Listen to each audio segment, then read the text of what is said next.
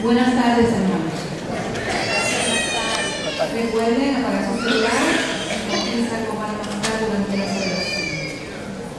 Sean todos cordialmente bienvenidos a esta convocatoria de móvil. Una semana más, Jesús nos invita y nosotros acudimos a la cita, con humildad, con sencillez, sintiéndonos débiles y pobres en su presencia, pero con generosidad, porque queremos corresponder con amor hacia Dios y hacia los demás. Dispongámonos a recibir con alegría su mensaje. Nos ponemos de pie para recibir al celebrante, el Padre Rodolfo, Ramon y su equipo de servidores, con el cántico de entrada número 671, Todos los pueblos de la tierra.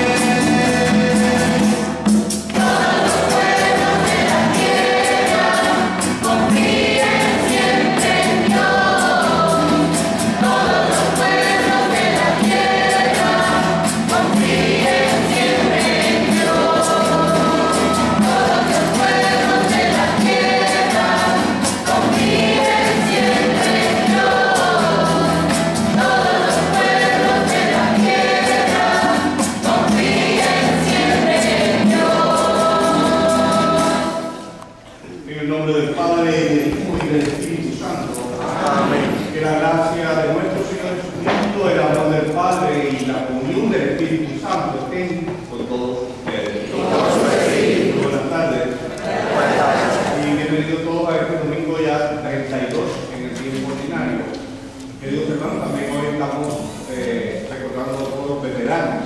Estamos ofreciendo una acción de gracias por todos aquellos que han ofrecido pues toda su vida en pos de la seguridad nacional, de la libertad, de la democracia. También nos acompaña el diácono Miguel, como recibido con un fuerte aplauso.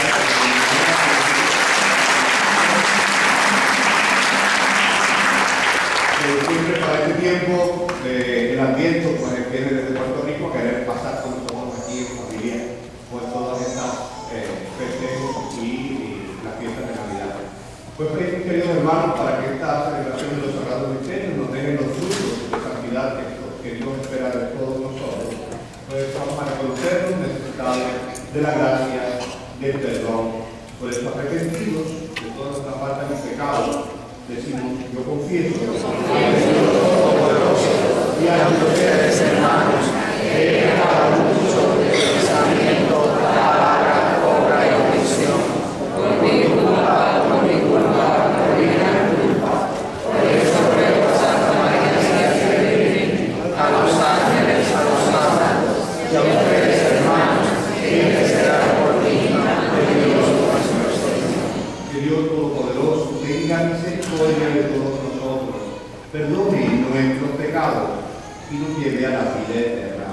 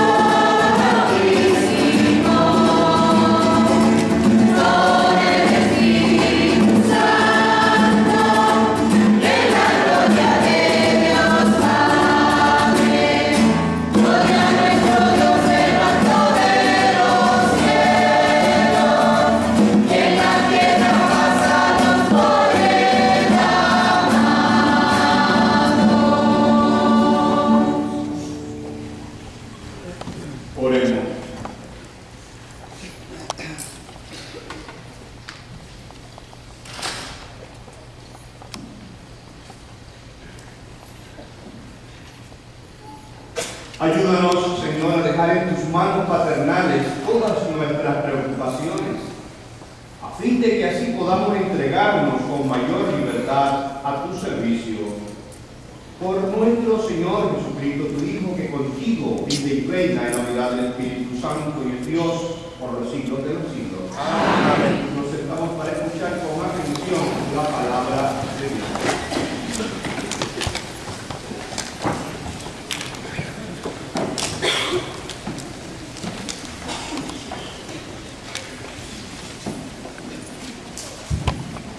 Lectura del libro de los Reyes. En aquel tiempo, el profeta Elías se puso en camino a Sarepta. Al llegar a la puerta de la ciudad, encontró allí a una viuda que recogía leña. La llamó y le dijo: tráeme por favor un poco de agua para beber. Cuando ella se alejaba, el profeta le gritó: por favor, tráeme también un poco de pan. Ella le respondió: te juro por el Señor, tu Dios, que no me queda ni un pedazo de pan. Tan solo me queda un puñado de harina en la tinaja y un poco de aceite en la vasija. Ya ves que estaba recogiendo unos cuantos leños. Voy a preparar un pan para mí y para mí. Nos lo comeremos y luego moriremos. Elías le dijo: no temas, anda y prepárate como has dicho, pero primero haz un panecillo para mí y tráeme.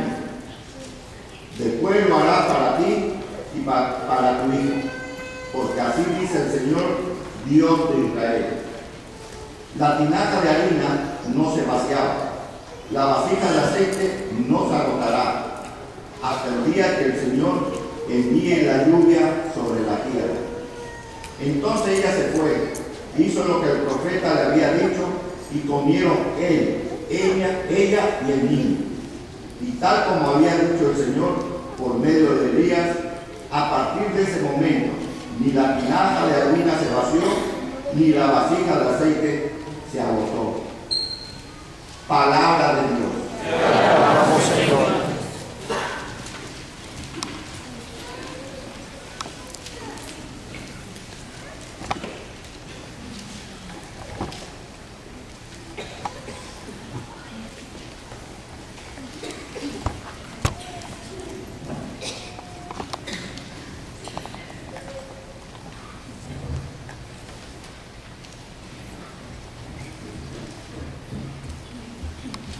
Hacia nuestro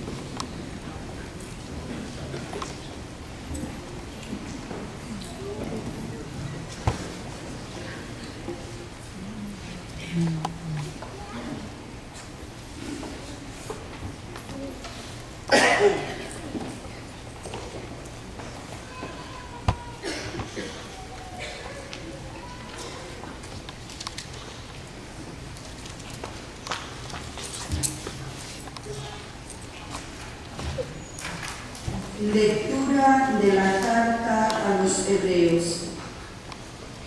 Hermanos, Cristo no entró en el santuario de la antigua alianza construido por mano de hombres y que solo era figura del verdadero, sino en el cielo mismo, para estar ahora en presencia de Dios intercediendo por nosotros.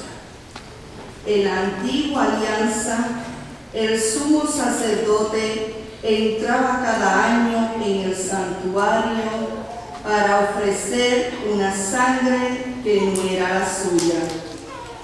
Pero Cristo no tuvo que ofrecerse una y otra vez a sí mismo en sacrificio, porque en tal caso habría tenido que padecer muchas veces desde la creación del mundo.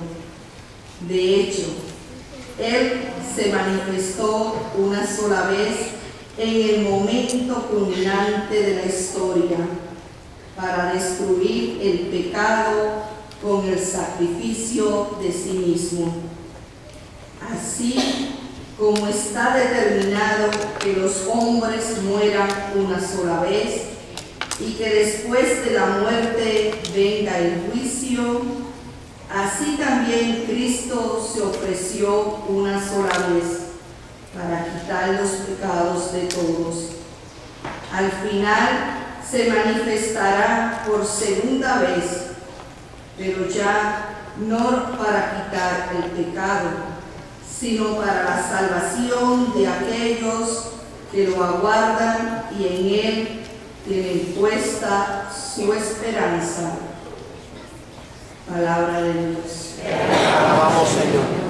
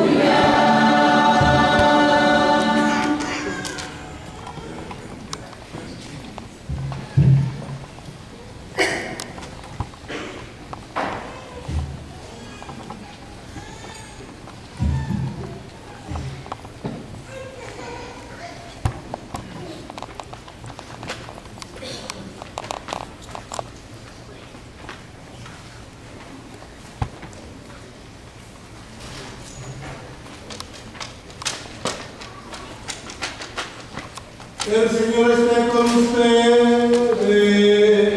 Y con su espíritu. Lectura del Santo Evangelio según San Marcos. Gloria a ti, Señor. En aquel tiempo enseñaba Jesús a la multitud y le decía: cuidado con los escribas, les encanta pasearse con amplios ropajes y recibir reverencia en las calles. Buscan los asientos de honor y en las sinagogas y los primeros puestos en los banquetes. Se echan sobre los bienes de las viudas, haciendo expectación de largos rezos. Estos recibirán un castigo muy riguroso.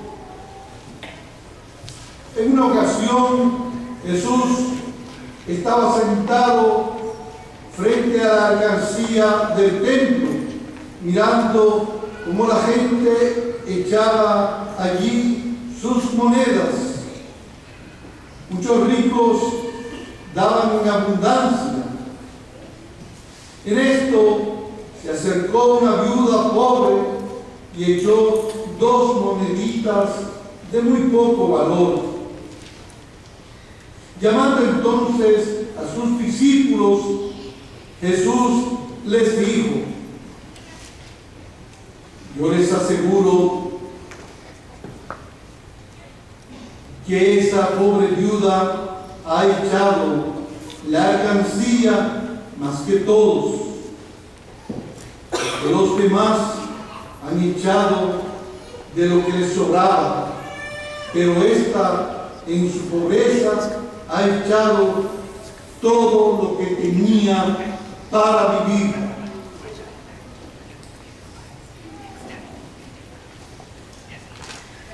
Palabra del Señor. Gloria a ti, Señor Jesús.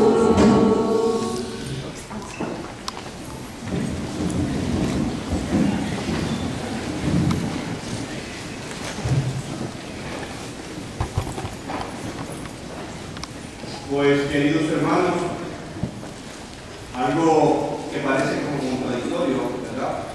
Porque en la manera humana de evaluar las cosas, la calidad está en la cantidad, generalmente.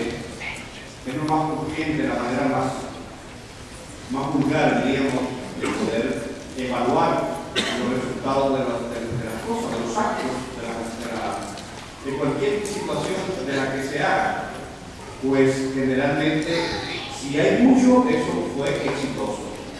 Sin embargo, hoy estamos acabamos de escuchar este evangelio que Marcos nos describe a Jesús que estaba mirando en el templo las personas que venían a echar el dinero en el tesoro del templo, en una alcancía. Y, pues, por supuesto, el diezmo en el Israel de aquel tiempo pues estaba establecido. Era el 10% de todo lo que obtuviéramos, de todo lo que ganáramos, de todas las ganancias, las producciones, era el 10% dedicado a Dios, que se echaba, se ofrecía en el templo. Porque, por supuesto, estaba bien la gente consciente de que si ganaban era porque Dios les había permitido tener la oportunidad de trabajar. El hecho de tener una salud para trabajar, el haber tenido un buen tiempo para recoger cosechas, también se le agradecía a Dios. Todo dependía y sigue dependiendo de Dios. Lo que pasa es que hoy en día no nos damos cuenta de eso, no le damos la atención ni le damos la importancia de lo que realmente existe. Todo está pendiente de Él. Y un pelo de la cabeza dice en los evangelios que el mismo Jesús que su Padre en el cielo está al tanto de todo lo más mínimo por ocurrir.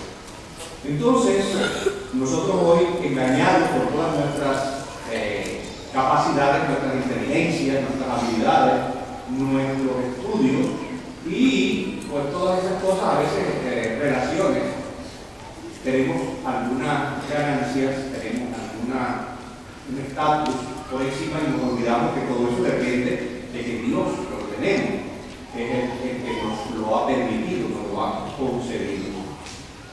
En esa alcancía muchos dicen que ricos echaban muchísimo dinero y otra sencillamente que aparece una viuda, aparece como que echa 2 moneditas que no valían prácticamente nada, 2 centavos diríamos hoy en día equivalente. Pero dice que todo lo que tenía ella era eso y ella lo dio. Y eso pues nos ayuda a reflexionar en este domingo sobre lo que realmente es lo que Dios mira y lo que Dios valora en cada uno de nosotros, las actitudes en cuanto a la manera de honrar al prójimo. El domingo pasado era precisamente el tema de y el prójimo. ¿Quién es tu prójimo? ¿Cuál es lo que tú haces por tu prójimo? Hoy es la caridad como una continuidad de ese tema, porque sin caridad pues no puede haber sencillamente una religiosidad. No hay una religión cristiana verdaderamente si no tenemos una caridad, si nos falta el amor. El amor que no es el darse besos, que siempre estoy repitiendo, no es estarse dando cariñitos y besos, ¿verdad? Que todo eso se lo tiende hacia afuera, sin parte de la cultura, parte de la misma sociedad, pero no es lo que realmente es a lo que se refiere Jesús cuando habla de el amor fraterno. El amor fraterno es tener en cuenta la persona que sea, y eso lo vimos el domingo pasado, sin importar quién sea esa persona, sencillamente ser las manos de Dios en ese momento, pensar como Dios piensa en ese momento, y no podemos olvidar que San Pablo ha dicho que somos miembros de un mismo cuerpo, de ese cuerpo donde Cristo es la cabeza y que las manos de Cristo somos nosotros. Y en este tiempo, cuánta gente implora necesidad. Todos los martes y los miércoles vienen personas a buscar aquí en la defensa, vienen a buscar lo que ustedes generosamente puedan compartir con ellos. Gente que han perdido personas, que han perdido su trabajo, que han perdido todo, y que dependen para alimentar a su familia de la generosidad. Si le piden a Dios, y nosotros somos las manos de Dios, nosotros somos quienes entendemos hacia ellos que se ayudan, en el nombre del Señor, que es nuestra cabeza, que nos dirige en la conciencia de cada uno de nosotros. Con esto podemos en este evangelio desprender algo muy interesante. A Dios la cuantía no le interesa. Lo que le interesa es lo que está en el corazón de la persona que está ofreciendo su caridad, su ayuda solidaria, las condiciones en las que está esa persona.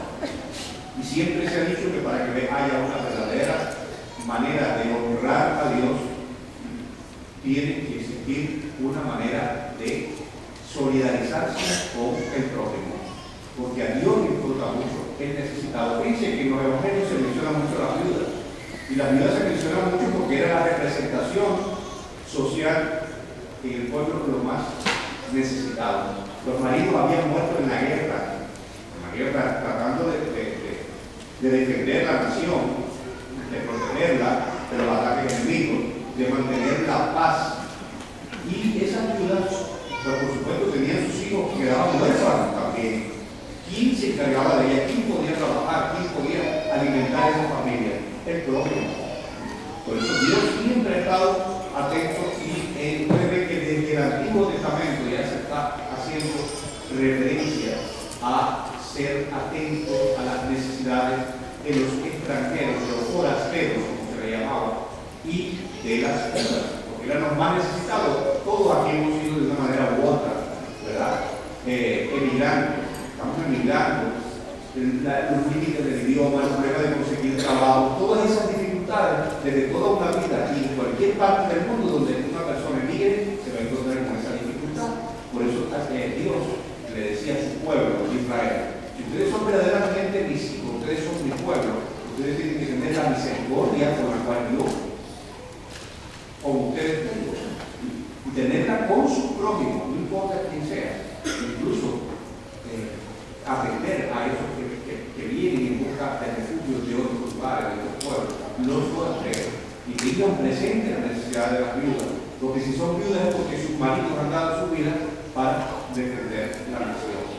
Queridos hermanos, en este sentido, como este símbolo, cuántos hoy pobres existen, ¿verdad? No solamente son las viudas, existen madres solteras, existen en la sociedad de hoy muchísimas maneras, familias incluso que están unidas, pero que padecen por los problemas económicos y las situaciones difíciles por las que atraviesa el mundo, pues situaciones de economía. Pero el compartir lo que tenemos es vitalmente importante para el cristiano, porque esa es la mentalidad de Cristo. Cristo no tenía nada. Cristo, naciendo quien era, el Dios mismo, creador de todo cuanto existe. Sin embargo, nació en un pesebre desnudo, en una cueva sin casa, y murió desnudo, ustedes conocen. Crucificado porque se entregó todo. Esa es la mejor experiencia que podemos sacar de este domingo. No solamente la experiencia de la viuda, la primera lectura, la viuda de Zaret, la famosa, tenía 2 panecitos, solamente harina para hacer 2 panes, una para ella y otra para su hijo. Le dice, y el profeta Elías le viene perseguido, muriéndose de hambre, y le dice, dame agua. Y ella le va a dar agua y le dice, dame pan. Dice, pero si una gotita así de harina, para mí y para mi hijo, hacer 2 panecitos y después vamos a morir de hambre, porque no hay más nada. Sin embargo, esa mujer hizo los panes y le compartió lo último que le quedaba. Eso es la generosidad de Dios. Y esa es la confianza que tiene en la promesa que el profeta Elías le dice, no se te va a quedar nunca. Dios te va a proteger siempre. Dios te va a proteger siempre. Y el recipiente del aceite nunca se te va a secar durante todo este tiempo malo. Ni el recipiente de la harina tampoco te va a secar, porque Dios es protector. Y la experiencia de cada uno está en la experiencia personal. Siempre vemos cómo damos por un lado, otros nos multiplica y otros nos pagan. Y no se trata de dar para que nos paguen, sino sencillamente la generosidad de entrega. Porque cuando damos con caridad, implica una entrega de sí mismo, entrega un sacrificio de uno, el dejarlo incluso exhibirse de algo necesario o de algo que nos gusta, privarnos de ello para poder socorrer al otro que está en crisis total, peor que no tiene nada. Esa es la verdadera caridad. En el libro de los Proverbios existe uno de los proverbios que dice que el hombre, el ser humano, le presta a Dios cuando da limosna. Fíjense, muchos dicen, ¿cómo es que le prestamos a Dios? Sí, porque Dios va a pagar después con creces. Nos va a devolver mucho más. Cuando damos una limosna, nos va a devolver en demasía, sin cálculo. Esa entrega sin cálculo, así mismo Dios lo da sin cálculo, al ciento por uno. Pero mi querido hermano, en este domingo que tengamos presente esta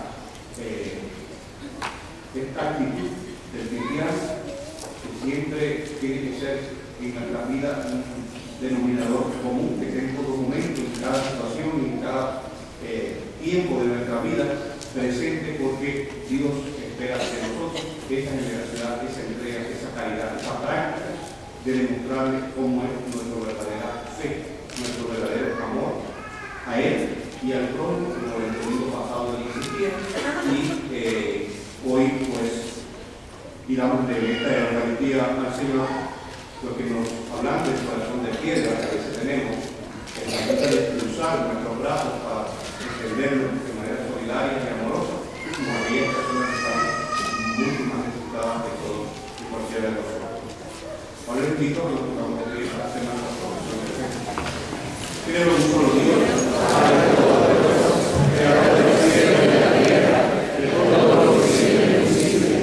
Creo en un solo Señor Jesucristo, Hijo único de Dios, nacido del Padre antes de todos los siglos, Dios de Dios, luz de luz, Dios verdadero, que entrado a la creada, de la misma naturaleza del Padre, porque todo lo hecho, que por nosotros los hombres y por nuestras salvaciones, bajo el cielo, toda la Espíritu Santo, encarnado de la Virgen y se hizo hombre, que por nuestra causa fue crucificado en el mismo del proporcional, padeció y fue sepultado, y resucitó al tercer día según las Escrituras, y subió al cielo, y está sentado a la derecha del Padre, y de nuevo vendrá con gloria para juzgar a los muertos, y su reino no tendrá fin. Creo en el Espíritu Santo, Señor de la gloria y vida, que procede del Padre y del Hijo, que con el Padre y el Hijo recibe la misma oración y gloria, y que habla por los profetas. Creo en la Iglesia de Jesús, santa, católica y apostólica, que confiesa en nosotros bautismo, en el perdón de los pecados, espera la resurrección de los muertos, en la vida del mundo futuro. Amén. Y ahora llevemos confianza de Dios y a por los que sirven al pobre en la iglesia. Oremos al Señor. Por los que aprueban leyes justas. Oremos al Señor. Por todos los veteranos y por todos los que han servido a nuestro país y a distintos otros países, especialmente por los que sufren las secuelas de la guerra. Oremos al Señor. Por todas las viudas, viudos y por sus seres amados. Oremos al Señor. Y por todos que estamos aquí celebrando el amor de Dios y por los que buscamos a Dios, oremos al Señor. Vamos a orar por todos nuestros hermanos y hermanas que han pasado la tierra prometida, familiar y amistad, especialmente por Pío Vanes, Lucila Figueroa y por todos nuestros familiares y amistades. Por esto oremos al Señor. Vamos a orar por cada uno de nosotros para que el Señor toque el corazón de nosotros y que podamos ofrecer todo lo que hay en el corazón a Dios como ofrenda en el sacrificio de la misa. Por esto oremos al Señor. Te pedimos, Señor, escuche nuestra súplica, que vives y reinas por los siglos de los siglos. Amén.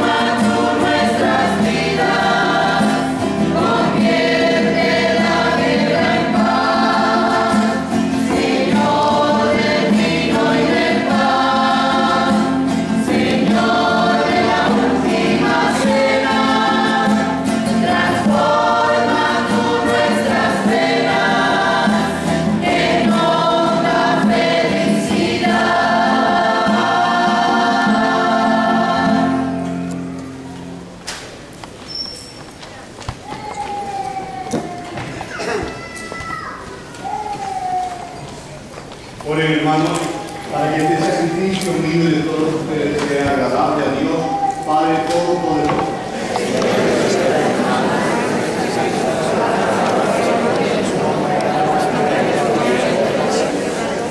Mira, Señor, con bondad los dones que hoy te presentamos, a fin de que el sacramento de la muerte y resurrección de tu Hijo nos alcance de ti la vida verdadera. Por Jesucristo nuestro Señor. Amén. El Señor esté con ustedes. Levantemos el corazón.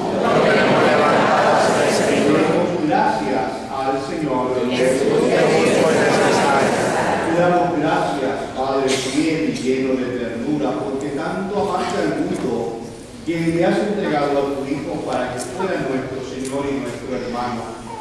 Él manifiesta su amor para con los pobres y los enfermos, para con los pequeños y los pecadores. Él nunca permaneció indiferente ante el sufrimiento humano, pues su vida y su palabra son para nosotros la prueba de su amor. Como un padre siente ternura por sus hijos, así tú sientes ternura por tus fieles. Por eso te alabamos y te glorificamos, y con los ángeles y con los santos cantamos tu bondad y tu fidelidad, proclamando el himno de tu gloria.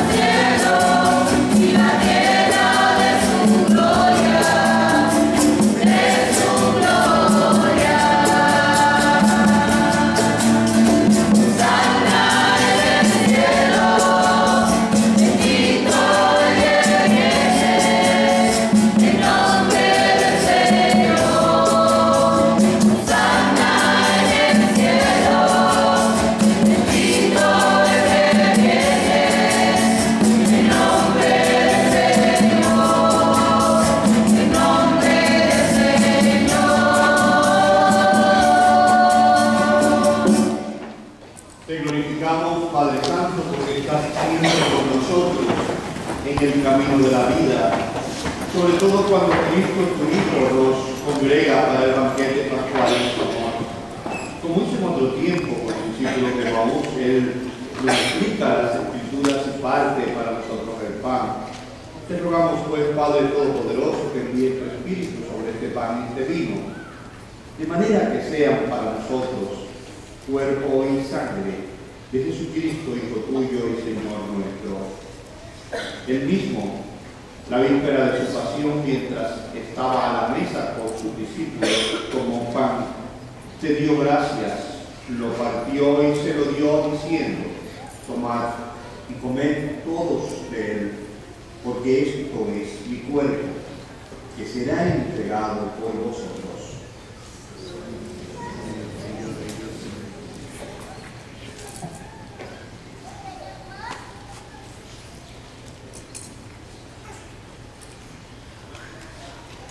Del mismo modo, tomó el cáliz lleno de vino, te dio gracias con la plegaria de bendición y lo pasó a sus discípulos diciendo: tomad y bebed todos de él, porque este es el cáliz de mi sangre, sangre de la alianza nueva y eterna, que será derramada por vosotros y por todos los hombres para el perdón de los pecados.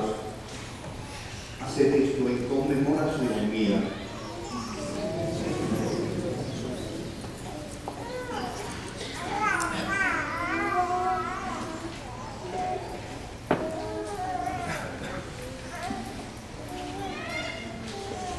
Este es el sacramento de nuestra fe.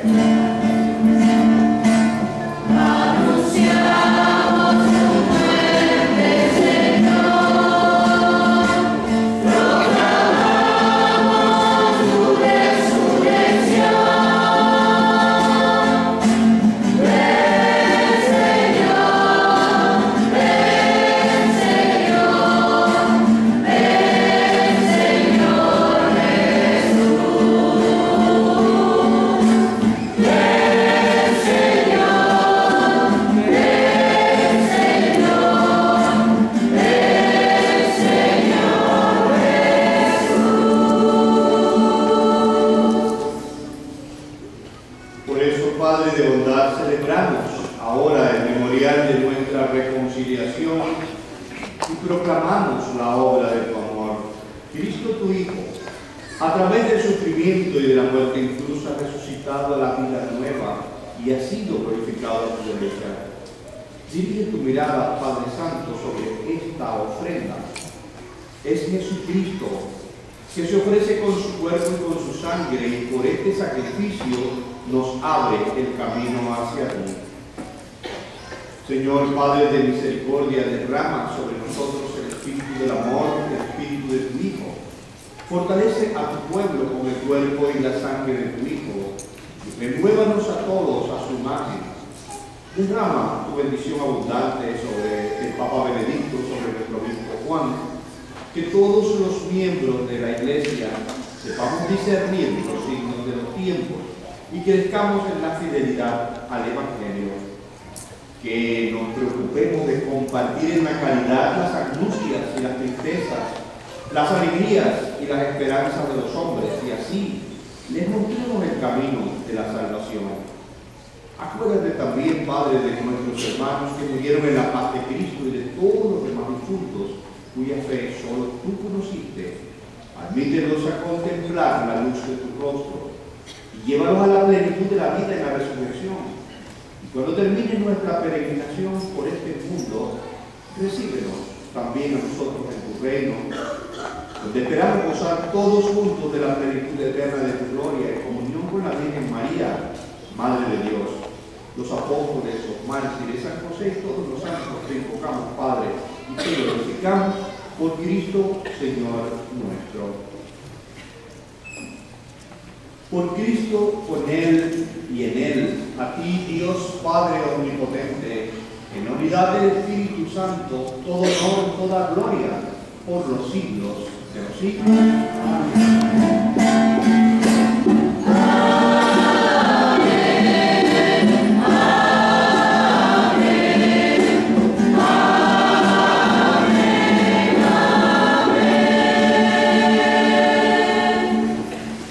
Fieles a la recomendación del Salvador y siguiendo su divina enseñanza, nos atrevemos a decir: Padre nuestro que estás en el cielo, santificado sea tu nombre, venga a nosotros tu reino, hágase tu voluntad en la tierra como en el cielo.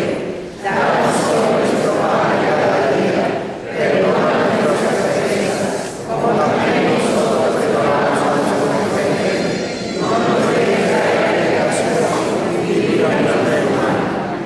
Líbranos de todos los males, Señor, y concédenos la paz en nuestros días, para que, ayudados por tu misericordia, vivamos siempre libres del pecado y protegidos de toda perturbación, mientras esperamos la gloriosa venida de nuestro Salvador Jesucristo.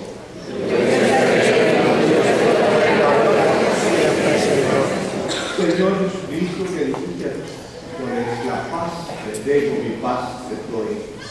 No tengas en cuenta nuestros pecados, sino la fe de tu Iglesia, y conforme a tu palabra, concédele la paz y la unidad, tú que vives y reinas por los siglos de los siglos. Amén. Que la paz de nuestro Señor Jesucristo esté con todos. Y con su espíritu.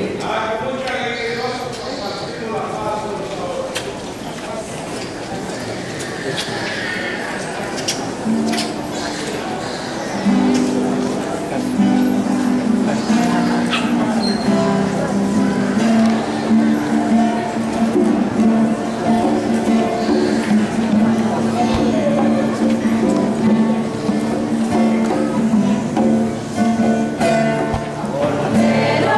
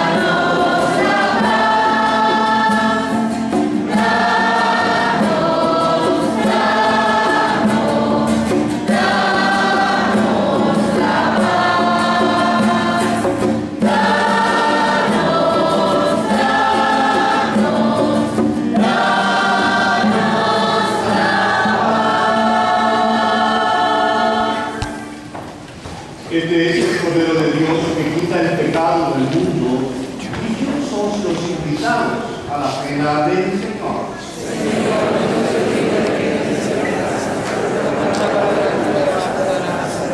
El cuerpo y la sangre de nuestro Señor Jesucristo nos guarde para la vida eterna. Amén.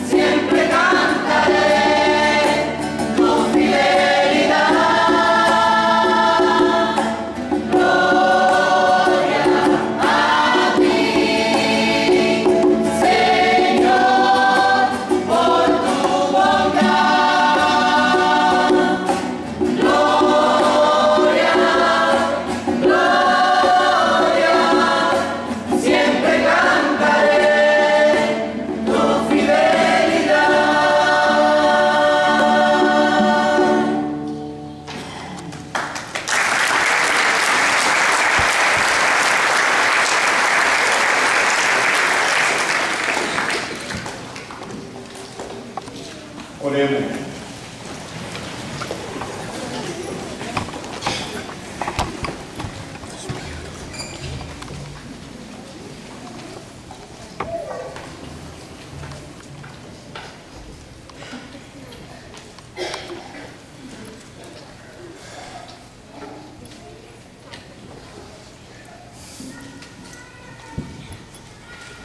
Te damos gracias, Señor, por habernos alimentado con el cuerpo y la sangre de tu Hijo, y te rogamos que la fuerza del Espíritu Santo que nos has comunicado en este sacramento permanezca en nosotros y transforme todas nuestras vidas. Por Jesucristo nuestro Señor. Amén. Estamos unos minutos para escuchar los anuncios de esta semana. El primer anuncio que nos deben llevar al boletín, por favor, donde está toda la comunicación, toda la información de la semana. La comunidad de Kissimmee está invitada a celebrar la fiesta de la Virgen de la Divina Providencia, patrona de Puerto Rico. Esto será el próximo viernes, este viernes de esta semana, a las 7 de la noche. La fiesta como tal es el 19, pero como cae lunes se trasladó para el viernes, para mayor posibilidad de que las personas puedan asistir. Entonces esperamos que el 16 de noviembre, este próximo viernes a las 7 de la noche, y continuará con el evento social a las 8 de la noche allá en el Salón de los Jóvenes, en el Center. Por favor, esperamos por toda su familia a venerar de esta manera a nuestra Madre Celestial bajo la vocación de Nuestra Señora de la Divina Providencia. También, pues, por solo $10 puede usted conmemorar o recordar a sus seres queridos en esta memoria que se puede hacer a través de un cancionero de los de Gloria y Canto que vamos a renovar todos próximamente, y necesitamos que nos ayuden a comprar estos libros. Vale $10 y se le pone el nombre en una etiqueta de la persona difunta que usted le quiere ofrecer en honor a ella, en memoria a ella, que ese regalo aquí a la iglesia, que va a ser de uso de todos, ¿verdad?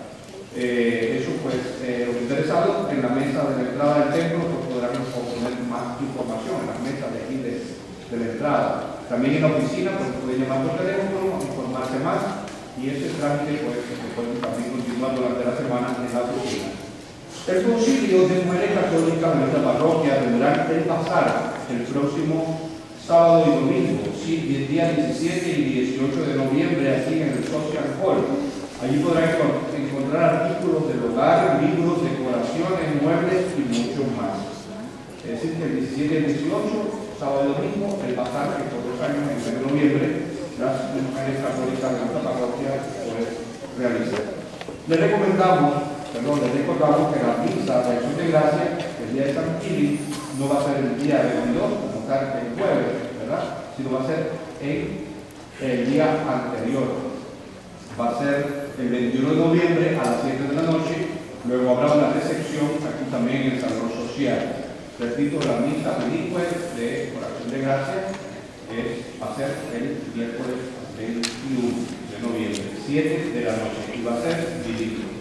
Por favor de continuar apoyando nuestra despensa de alimentos. Hoy escuchamos en el Evangelio de hoy la actitud, ¿verdad?, verdadera del cristiano como colaborador con el más necesitado, la caridad fraterna, el amor, la entrega y todo eso que hemos escuchado hoy, pues es la manera de ponerlo en práctica, donando sus alimentos enlatados o de conserva, alimentos secos, pastas, etcétera, para la familia que viene aquí a recoger esa ayuda.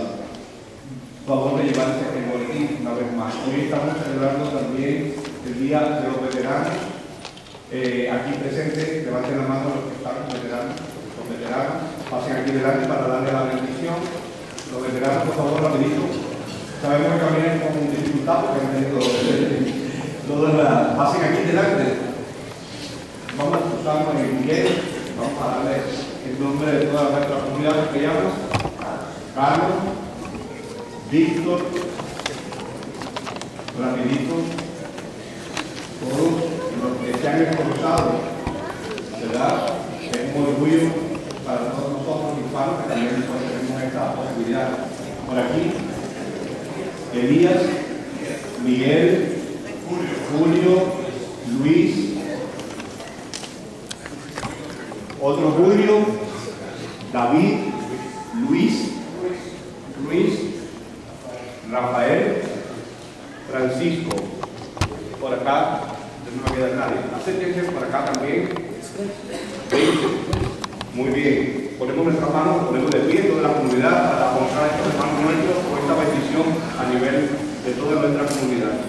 Dios omnipotente, Salvador nuestro, Redentor del mundo, le damos gracias por estos hermanos que han ofrecido el valor, han ofrecido sus vidas en defensa de la nación, en defensa de la paz, en defensa de la libertad y la democracia. Te pedimos que los bendigas abundantemente con el don de la salud, con el don de la fe. Bendiga a sus familias, protégelos, acompáñalos, guíalos y ilumínalos para que siempre puedan llegar al reino que a todos nos tienen prometido, sobre todo ellos que han dado ya bastante, mostrando pues esa entrega por todos nosotros. Te lo pedimos a ti que vives y reinas por los siglos de los siglos. Amén. Un aplauso.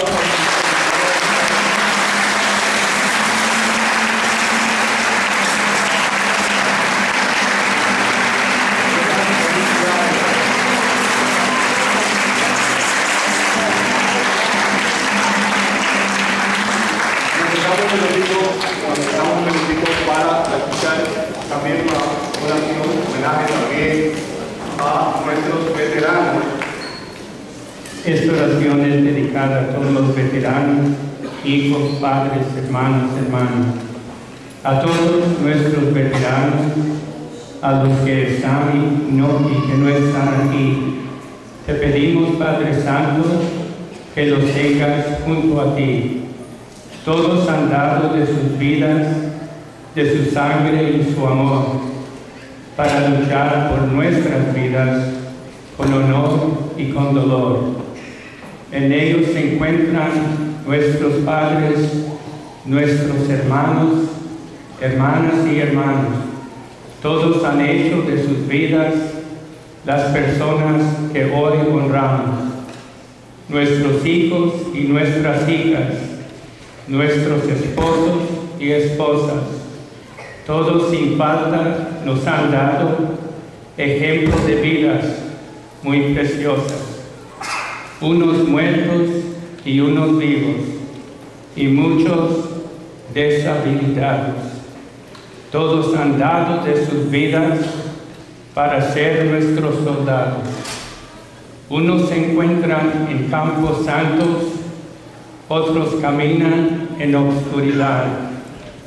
Cada uno merece honor y gracias por su dignidad. Hoy honramos con cariño, con respeto y con honor a todos nuestros militares con dignidad y con fervor. Bendícelos todos, Padre Santo, y protégelos de peligros. Ayúdanos a cuidarlos con amor, con el amor del cual son dignos.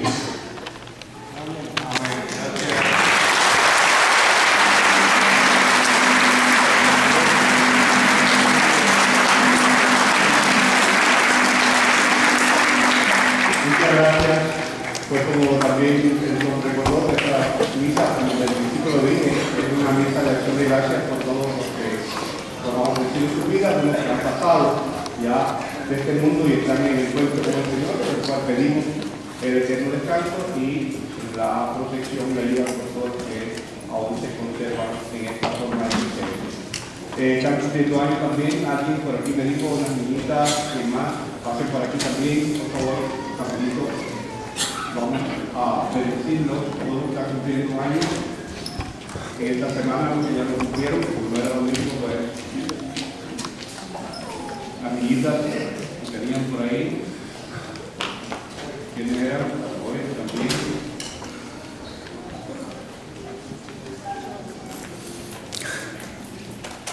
Los nombres: Yolanda, John, Israel, Florencio, Mary, Miriam y él. No. Bueno, ponemos nuestras manos sobre ellos. Bendice abundantemente, Señor, a estos hermanos nuestros que están agradeciendo hoy el don de la vida, la oportunidad que nos das de vivir para que seamos santos, como tú nos exhortas que seamos santos, como nuestro Padre del cielo es santo. Bendícelos con el don de la caridad, de la fe, del amor, y conceder la salud para que puedan alcanzar la gloria que a todos nos tienes prometido. Te lo pedimos a ti, que vives y reinas por los siglos de los siglos. Amén. Gracias a todos.